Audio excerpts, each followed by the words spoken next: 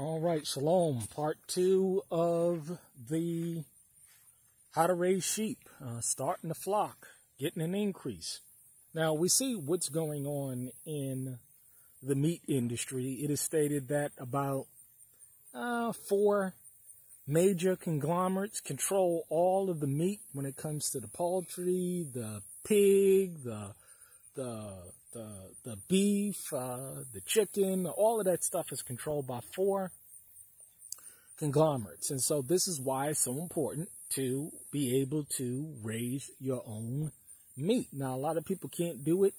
I understand that, but a lot of people also can take the initiative to come out of the cities, get some land, and begin to raise their own meat. So what do we have here? We have my pasture. Now, this is the front pasture, and then I have another pasture in the back that I use. That's probably about a quarter of this size, but it's enough total to manage about 40 sheep. And as I told you before, the inner and outer perimeter of this entire property is fenced. So even if the sheep get out of this perimeter of fencing, the outer perimeter of fencing allows them to not be able to get off the land. That is from a security perspective, and as well from a, just raising sheep and having animals.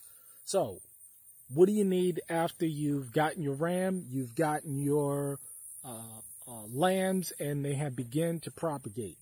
One of the biggest things you're going to need is a shelter. Now, that is a barn that they can sleep in. And as you see, those 4 pillars are there. Is that eventually I'm going to increase the size of the barn. But for now, it is plenty of room in order to maintain the flock. Now, in addition to that, you see this tree line right here that goes all the way up? I own property through that tree line. You can't see it, but there's a fencing that's going all the way back there. But there's a substantial amount of area where if the sheep, and they sleep in this tree line as well. So if they don't want to be in a barn, they don't have to be in a barn. They can sleep in the tree line. They can sleep underneath one of these trees, and you can clearly see that this is totally hedged off when it comes to trees. So I have my privacy as well, but they can sleep in there because sheep need some type of privacy. They need some type of shelter when it comes to the elements. I mean, it's been raining very hard today, as you see, but the sun is coming out. The sun is coming back out. But they're in their barn now, or they're in the area over there where they can sleep in or just chill inside of the shaded areas. So that's another thing that you're going to need in addition to pasture land, good clean pasture. As you see here, you see these right here? The sheep don't eat these, but at the same time, I have a lot of this stuff growing. Now, I'm not necessarily worried about it. I'm going to put a plan of action in to eventually get this stuff out, but I have to treat it with some type of pesticide, but I don't want to do that. It has not really affected the flock at all, but at the same time, I want to get rid of it. So that's one of the things that you're going to have to take into consideration, is making sure that in addition that they have shelter, they have shade, they have a good, healthy pasture. Now, again, this is a good, healthy pasture, but I do have a lot of weeds growing. And I'll show you the other pasture that I keep.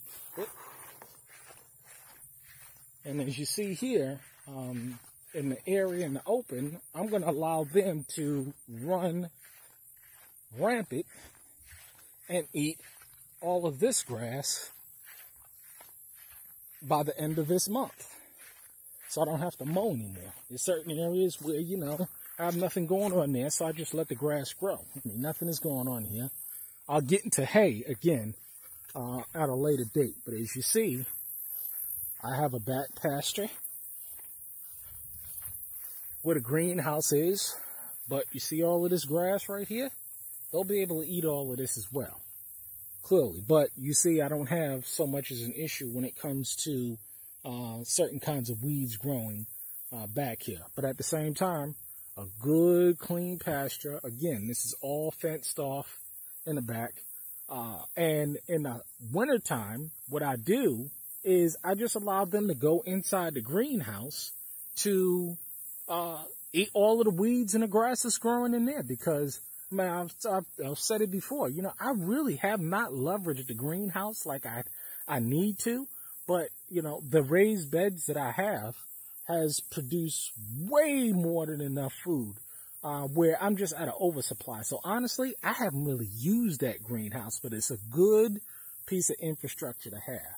So what I do in the wintertime is I allow them to just go into the greenhouse and sleep in there, you see? So that's another aspect of raising a good, healthy flock. After you've secured your flock, they need good pasture. They need shelter in order to keep the elements off their head.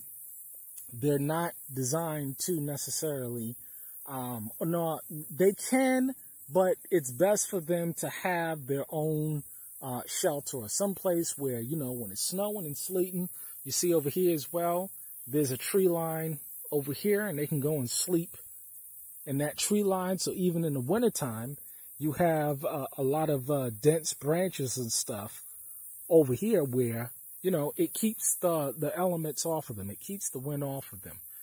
All down there, they're going to be able to eat up. I mean, I have just so much grass here. I'm telling you, this grass has to be at least 4 feet tall. I mean, it is just up to my belly area. So the idea is that, you know, you have a good, clean pasture. You have shelter again. And they have the space in order to grow, because a closely defined space for sheep, they're going to develop diseases. They're going to get sick. They need good, clean pasture. So there we go. With that, the next video I'm going to talk about is definitely hay and grain. What are the options for that? How often you need to feed them, things of that nature. But until then, shalom.